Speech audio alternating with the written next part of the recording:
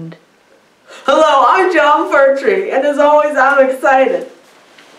Yay! Anyhow, I have my special jacket on because now I'm blogging about my life. But we have to go fast because this jacket cuts off the blood flow, and let's just say I like to take naps. No, I just pass out. So anyhow, I have some comments you've written on my blog from my one person. Let me just pick up my phone here. I got it. Okay. So this one comment is from Billy. It's funny. He's such a joker. He says, I wish I see you enough on your show, so why are you talking to people in real life? It's funny because why am I doing that? So that's funny. Okay, well, moving on.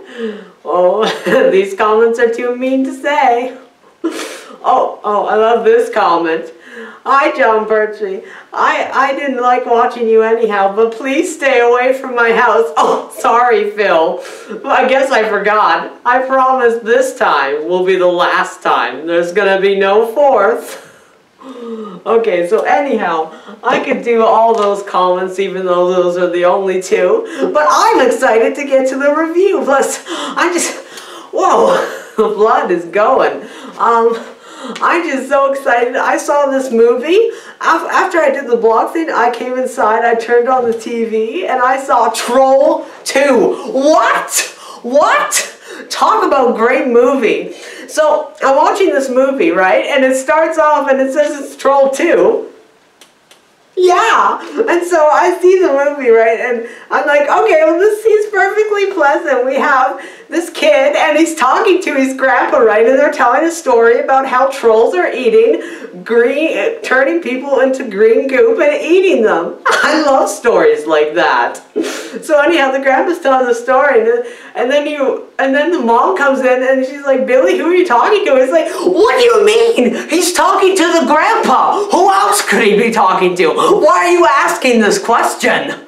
Right?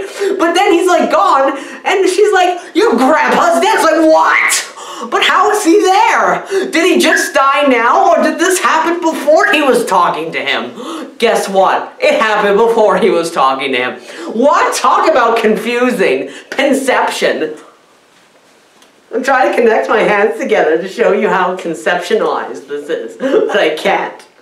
And it hurts my bones. So anyhow, right, we're watching this movie, and I'm like, what's going to happen? And then there's this random daughter, and she talks to her boyfriend, and they say that very naturally that they're going to a half-empty town. And it's like, yeah, I love to go to a half-empty town. Sounds great.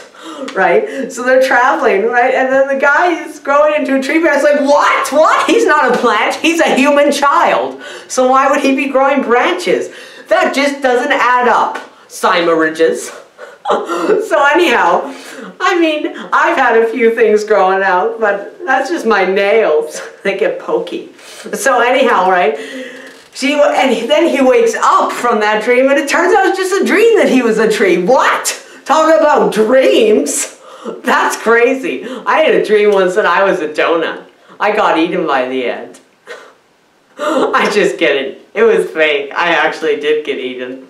No, I didn't. No, I just said it wrong. Anyhow, enough about me and my donut dreams. That's saved for my psychologist. So, anyhow, we're going around, right, and we're seeing things, and it's fun. And then they're at the house. It's like, hello, you're at my house. Would you like my keys? But then they don't respond about the TV. Those people are rude. They didn't even respond. But then you discover that they're not rude. So it's like they're half rude, but not. That's called complicated characters. That's called depth. That's called what? That's what check mark depth off the list. Yeah.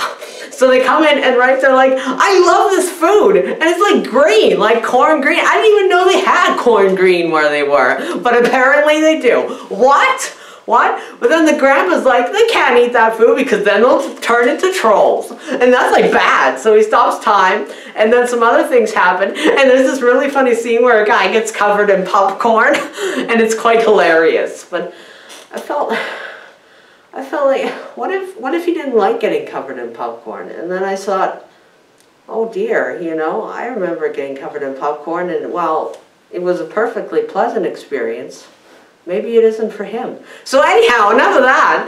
I hope he has a good time eating his popcorn. And then the ghost dad sets one on fire. Okay, and then they leave the town. So that's all that movie, right? And then they come back to their house and it's like, oh, well, we've just had the best experience of our life. And then the mom's like, do you want an apple? And he's like, no, Mom, I just was petrified by the goblin, so I'm not wanting an apple right now. That's understandable. So then anyhow, the mom goes up to the shower and the boy's like, well, Mom, can I have an apple now? Oh no, she's in the shower and now I can't have an apple until she leaves. So he goes up to see that and then the trolls are eating her. And it's like, what? Twist? Talking about Twilight Zone stuck onto Twilight Zone. Rod Serling should be there smoking right now. As my goggles are fogging up, I can't see. Oh, talk about not being able to see.